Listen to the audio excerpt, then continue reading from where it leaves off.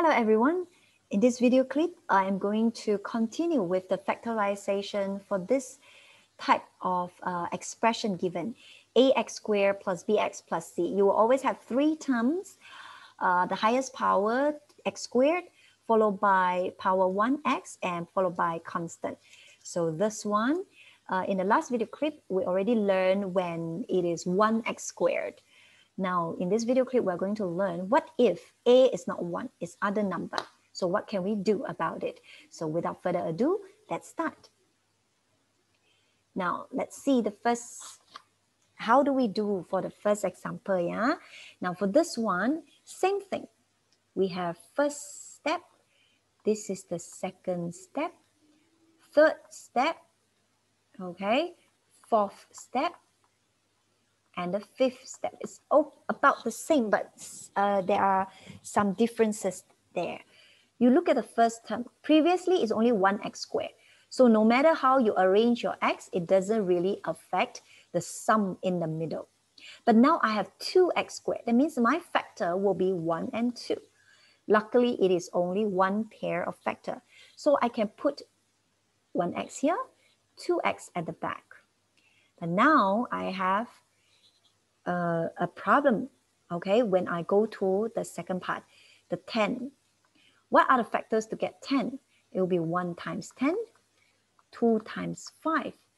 Now, I no longer can use the addition like what we have done in the last video clip, because it is not just 1 and 10 itself that form the number in the middle. It is the product of the factors from the x squared as well. Remember, our the one in the middle is the result of the inner pair and the outer pair. In the previous video clip, our inner pair times with 1x, outer pair also times with 1x. Therefore, we can just concentrate on the number, the factors, and just plus them or minus them. But over here, in order for us to get the number in the middle, it is the combination, the product of the inner pair. That means you've got to multiply with the factors from the x. So in this case, we cannot just plus them directly like this. So what can we do? We have to use try and error method. How? Like this. Since we have only one pair of factors for x squared, so we just fix the position of 1x and 2x there. Now let's try with 1 and 10. Let's put it in there and check our inner pair and the outer pair. So 1 times 2x is 2x. X times 10 is 10x. Then what are we supposed to do with this? We are supposed to plus them, okay? Because of this, we're supposed to plus them. So let's plus. Do we get 9? No. That means this arrangement is not correct. Don't just drop 1 and 10. We have to swap the position. The position is very important. Unlike the example in the last video clip, it's 1x and 1x. I swap, I still get back the same number. But this time, no. See, my inner pair will now become 20x. My outer pair will become 1x. What are we supposed to do with this? We find the sum. The sum is more than 9, so definitely it's out. Therefore, my first factors, 110, can be cancelled off. Next, we try with 2 and 5. Let's put the 2 here, 5 there. Check the inner pair, 4x. Check the outer pair, 5x. What are we supposed to do with this? It's say plus. So when we plus 4x and 5x, do I get 9x? Yes, this is what we want. And since we plus it because they are the same sign, that means what sign do we want? You see over here, it's positive. You see the last step? It's positive. So both must be positive. So to get positive 4x is positive 2 times 2x. And x times 5, positive 5 gives us 5x. So now this will be the correct factorization. Okay. Next, 3x squared, first step. Think of how do I get, now x squared is always the same. So let's write x and x first. The only thing is the coefficient in front, 3. How do I get 3x squared? It's 1 and 3. So only one pair of factor. So we can just fix the position. Okay, I can put the 3 in front. Up to us. Okay, it's our preference. Next, second step, look at 16. Okay, what are the factors of 16? 1 times 16, 2 times 8, 3 cannot, 4 times 4. Now, we have to combine with our factors from the x square. Then only we can, the third step, then only we can plus them, plus the result. So let's try one by one. 1 and 16. Let's put it here, 1 and 16. Okay, inner pair is 1x, outer pair is 48x. Okay, once you're fast enough, you can choose not to check inner pair and outer pair. You can see it right away that 116 is not the answer because we want our product, sorry, not product, the sum. We got to plus them. Okay, let's write it here. We need to plus the terms so that we get 14. So this one definitely more than 14. So this is out. Let's swap the place. 16 and 1. So inner pair, we've got 16x. Outer pair, I have 3x. Oh, cannot because I want 14. 16x already out. Too much. So now we can cancel off 1 and 16. Let's put 2 and 8 in. So check inner pair, 2x. Outer pair, 24x. Oh, too big. All right. The sum definitely more than 14. So this is not the factor. Erase it. So when you try this one, you have to use pencil. Okay. So that you can erase it and redo many times. 3x times 2 is 6x. So now what are we going to do with this?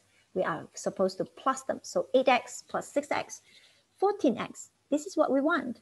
Yes. So this is what we want. The fifth step, I want positive 14.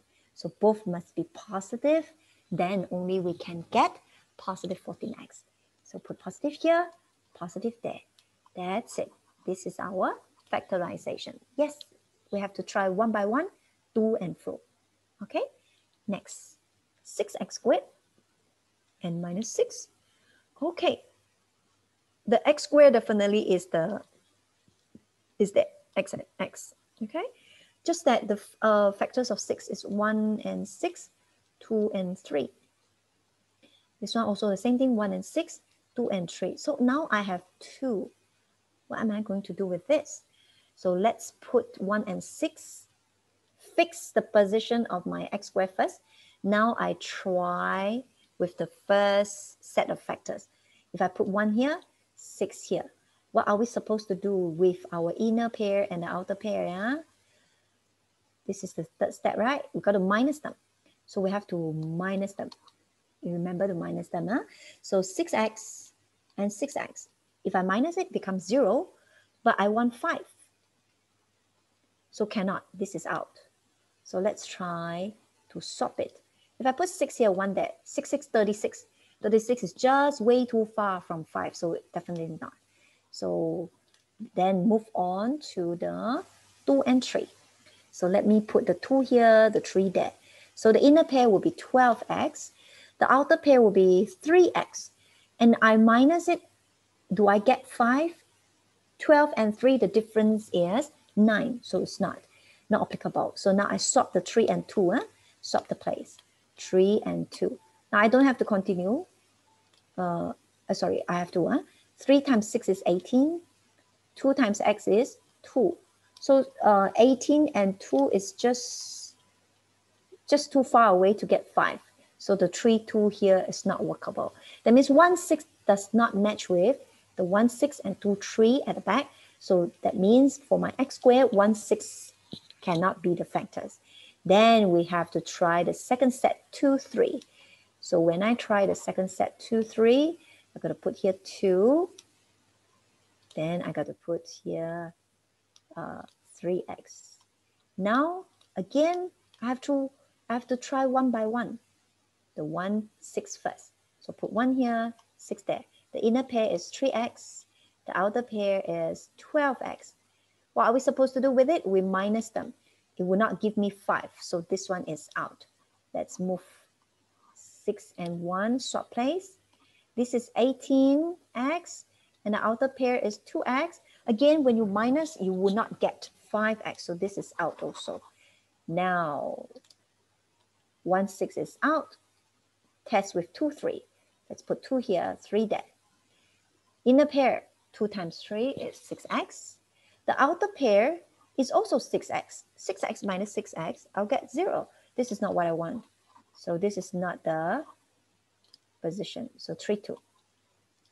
Inner pair, 9x. Outer pair, 4x. And 9x minus 4x, I got 5x. Great. This is what I want. Now, I want negative 5x. That means negative must go to the big terms. Positive go to the smaller term. Then only the difference will give us negative 5x. So now, in order for us to get negative 9x, put negative here and put positive here. So that's it. We have just factorized. Now we are a bit unlucky here because we have to try so many times. Okay, but that is the only way. Of course, you can use the method like this, the cross multiply, but it's the same concept as this. It's even more messy if you use this. Okay, that's why I only use the 2 bracket method, yeah, and then adjust from there. So now you may want to try. Okay, first step, the x definitely is there. So let's just write the x first. Just that the x squared, the coefficient is 8. So how do I get 8? So 1, 8, 2, and 4. So again, I have 2 set of factors for my x squared. And for 9, I have 2 also, 1 and 9, 3 and 3. So we got to test. So in order for me to test, in order for things to get easy, maybe we set, never mind. Let's start with this one first, 1, 8. So 1x and 8x. Then we try 1, 9. And what are we supposed with the terms, the product of the terms later? We got to plus it. So put here, plus them. So the inner pair is 8x and 9x. After we plus, it's 17x, but we want 18x. So this one is out. So if I swap the place of 9 and 1, it will be too much because 9 times 8 is already 72, way more than 18. So 9 and 1 is not here. Definitely is not here. So we can just cross it. Left with 3 and 3. Okay, inner pair is 24x. Oh, definitely it's not. Because when we plus, we want to get 18. This is already more than 18. So no, it's out. That means I have tried 3, 3, also cannot. That means my first set of 1, 8 is not the factors. Let's try with 2, 4. Okay, let's try with 2, 4. So we have 2x and 4x. Now let's try with 3, 3 because 3, 3 we don't have to sort. So we save our time. Okay, 3 times 4 is 12x. And then 2 times 3 is 6x. So these two terms, we plus them. Do I get back 18? Yes, I want positive 18. That means both must be positive. Same sign, find the sum. So we have positive here and positive here. Therefore, our factorization is correct.